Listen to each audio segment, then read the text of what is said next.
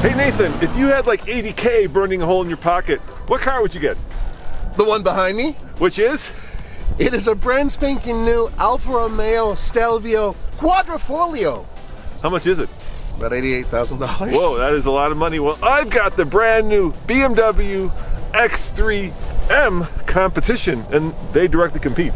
They do, they're both awesome cars. They are, they sound incredible, but I've also brought the Tesla Model X non-competition because today we're going to do a bunch of drag races. So first we're going to find out which of these two European cars is faster in a straight line, and then the winner will take on the Tesla. What do you say? I say buongiorno, that sounds like a great idea. I say sehr gut.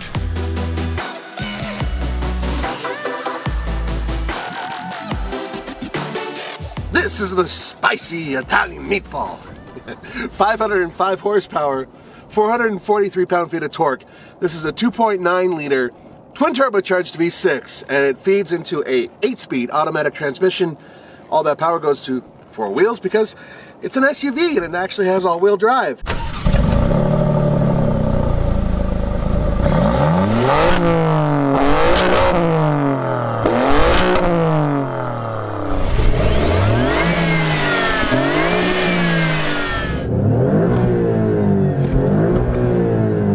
Wow, this thing sounds good.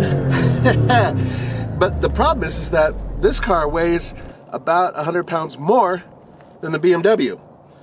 That could be a problem. Hey guys, you too can come out here to imimotorsports.com by clicking on the link below, renting the track, trying the motocross. It's just a real lot of fun, especially on this, the largest go-kart track in the state of Colorado. So, get this, I've got 2 less horsepower, 503, 442 pound-foot of torque, 8-speed automatic, all-wheel drive, but the BMW competition is the most powerful of the breed and the lightest of these two at least, because this weighs 100 pounds less, which should mean it should be faster.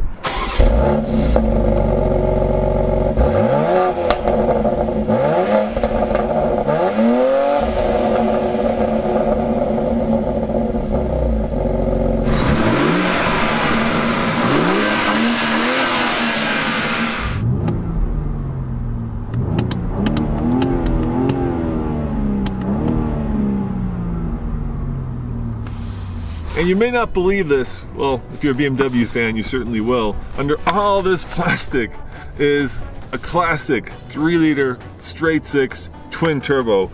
I mean, you can see the pipes, but you can't see the power plant, which is a real shame because BMW builds some of the best straight 6s out there. Why do they hide it? Where are you? Where are you, 3-liter?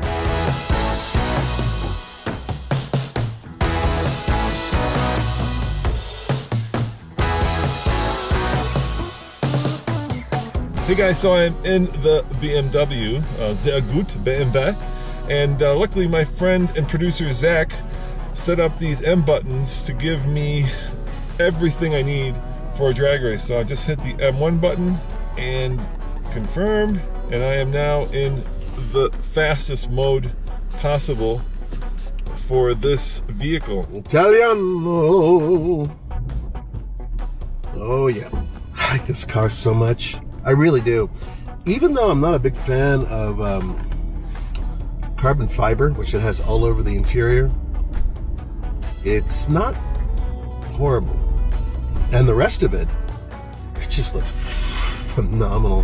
Seats are a little tight for my big American ass, but if you're a slender Italian, yep. I'm not going to use launch control because it's finicky. This whole shifter is incredibly finicky, actually. So I'm just going to spool it up manually.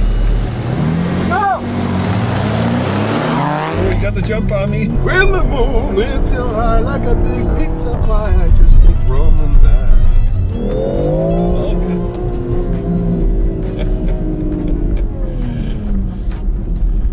Yeah, that did not work.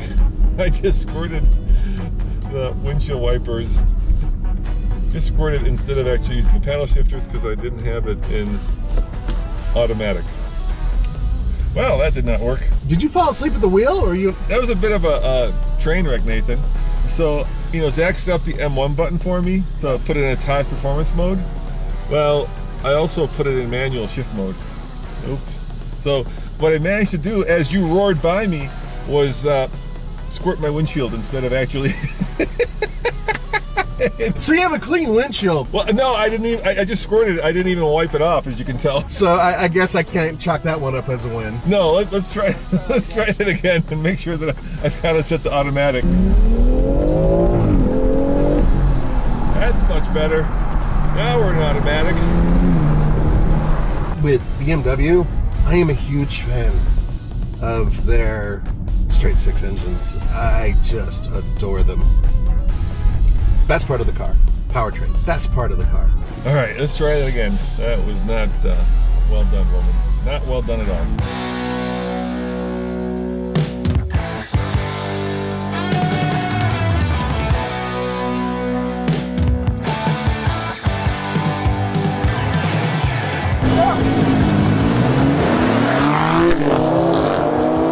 Woo! This is a spicy meatball! Oh, he got me. But the turbo's kicked in. It's so close.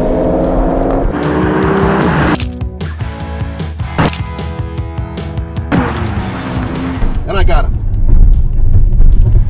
Oh, man.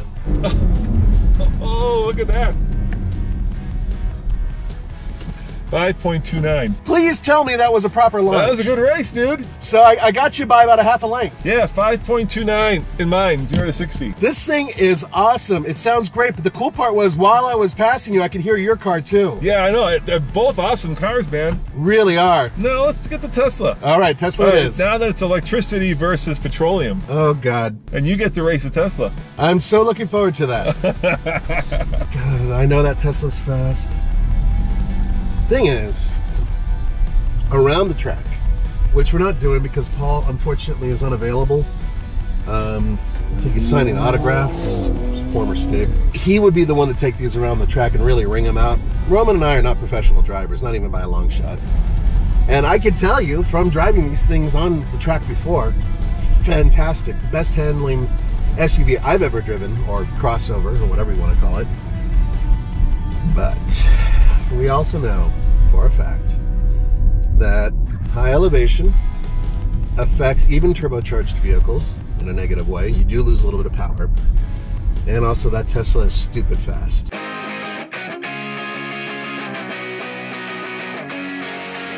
All right. We've seen what two petroleum-powered cars can do. Gasoline for you Americans out there, of course. Now it's time for the Tesla. Can the Tesla take on an Alfa Romeo Quadrifoglio? We'll find out.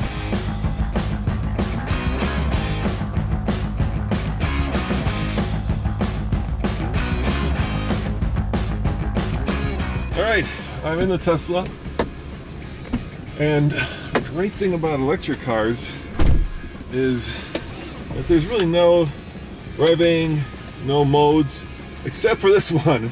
Unfortunately, this car, in order to get the fastest 0 to 60 time, you have to have the suspension in its very low mode. So I have to drop the suspension, and that gives me all of the beans when it comes to acceleration.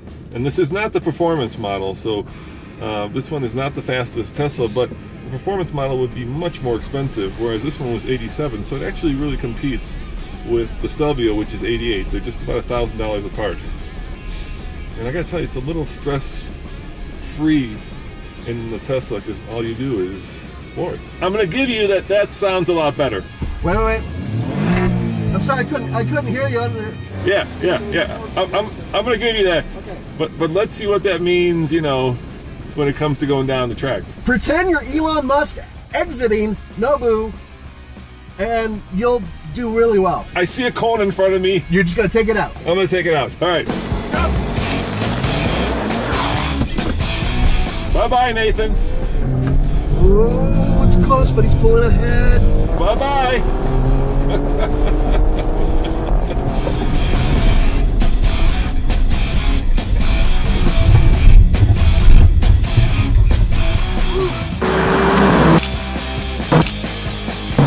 You know, that was pretty damn close. That was pretty damn close. I think you got the jump on me, actually. I got a little bit of a jump on you, and then you just started progressively pulling ahead. Yeah. And then, actually, near the end of it, I think I was starting to close on you again. I think if this were a quarter mile, this would lose. It might, but then again, you know, I've seen these things, I kind of have a secondary going on, where it's just is so linear, and it just keeps going and going and going. There's no shifting. Every time you shifted, you know, I was like, my car jumped ahead a little bit. That's exactly it. So what was your 0-60 time? According to this, it's actually slower than I expected. Yeah, hit the memory. Yeah, 5.42. Yeah.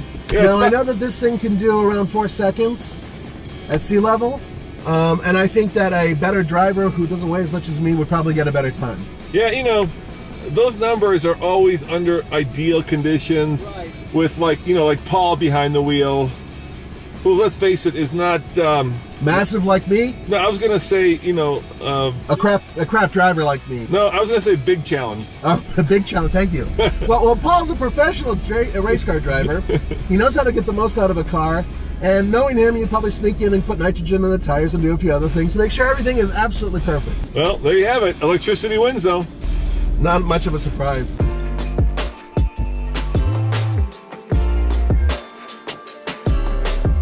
So Nathan, here's the thing that is shifting the world from gasoline to electricity, right? We've got 3 cars there that are all just a little bit over 80, well, some a lot over 80,000, but around 80,000. Right. You've got like the highest performance version of the BMW X3. Right. You've got the highest performance version of the Stelvio. Right. And you've got the grocery getter mom vehicle, right? Not even the performance version of the Model X, right? That seats 7, and it just beat both of them. You know what's really important? I want you to think about this. Okay. There is something called passion. Yeah. And the BMW and the Alfa Romeo bring that out. Yeah. I don't think the Tesla quite does that. You know what I mean? There's a little bit of something to be said about having an engine note, feeling the car shift, burning down the track, and having the car really just grab and go.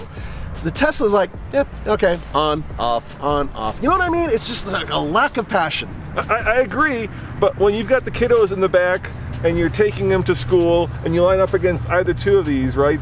You can still take them. I mean, come on, that's pretty darn cool. Yeah, it is really cool until you get to a canyon. Or until you actually take them around the track. Right, which is, you know, we'll leave that to Paul. Yeah, we'll leave that to Paul. Guys, thanks for watching. Remember, check out tflcar.com for more news, views, and of course, real world electric versus, actually it's America versus Italy versus Germany drag reviews. See you guys next time. Ciao. Bye, guys.